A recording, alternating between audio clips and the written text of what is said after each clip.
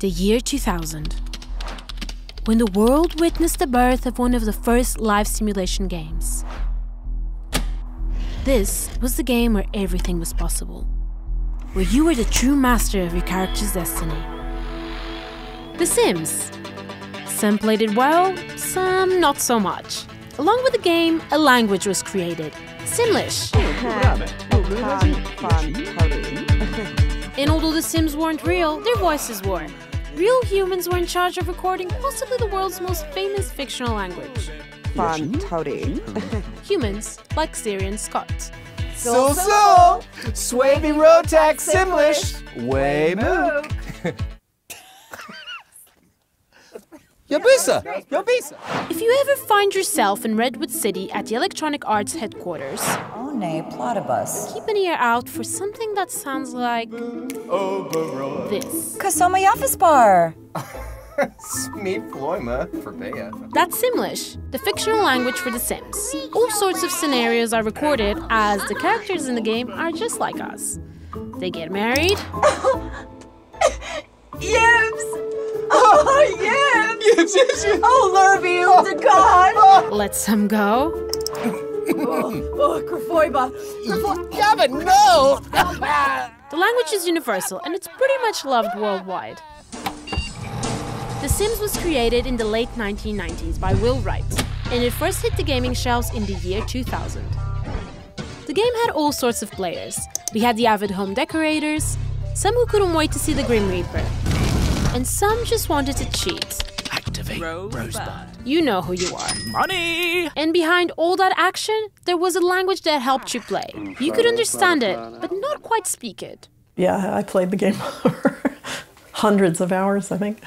No one knows Simlish better than Claire Curtin, who was the audio director on the first version of The Sims. We knew that we wanted to just do one language sound for the whole game that would work for the whole world. So we experimented with several languages, thinking that we could scramble them in some way so that they wouldn't be so recognizable and so repeatable. One of them was Navajo. And we also had some experimentation with Ukrainian. 1, 2, 3, 4, 5. I think we also considered Estonian. 1, 2, 3, 4.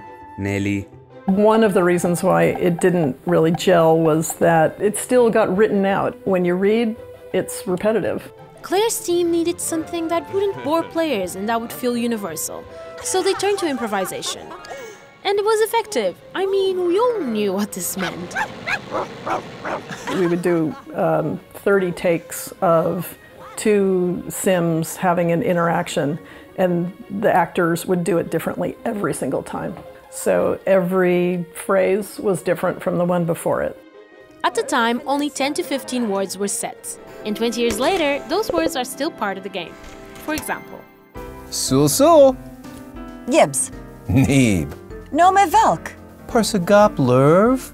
You see like a couple of seconds of what this sim is doing. There's emotion behind it, there's a personality with it.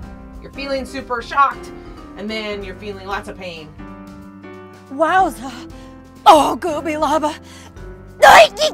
It feels really freeing to record in Simlish or speaking Simlish because there's no ties to the meanings of words, so you could be as raw and emotional as you want. It's a great challenge and it's a lot of fun to create something out of nothing in a way. Whoa! Oh, you're bleak, sir, Zuya. To fleeb. To fluty.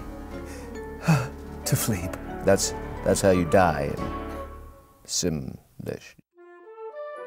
It's not just a game that's popular in this city or in this culture, I mean, it's a worldwide phenomenon. And I get emails and questions from people all over the world, sometimes in languages I don't even understand. And I just write back, go, sul, dag, ziba korbahe. We never knew that the game was going to take off the way it did. It's very gratifying that it worked. Zamboom. Zamboom, Sharbana. Flip-a-panaza. Flip-a-panaza. Flip-a-panaza, Barsake. Ooh.